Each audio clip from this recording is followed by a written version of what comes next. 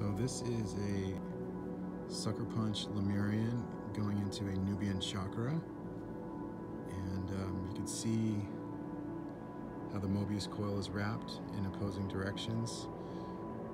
So it's those opposing directions that create this vacuum scalar field from which we can imprint our intentions onto.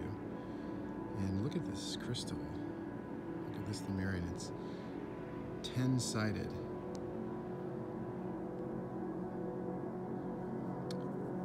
So you can see the cable pulsing the 15 hertz. Goes up here, and then it attaches as so. The current runs through here, and there's where we have the opposing electromagnetic waves creating that scalar field. So just this alone you could use as a tool for cloaking device when you're gifting,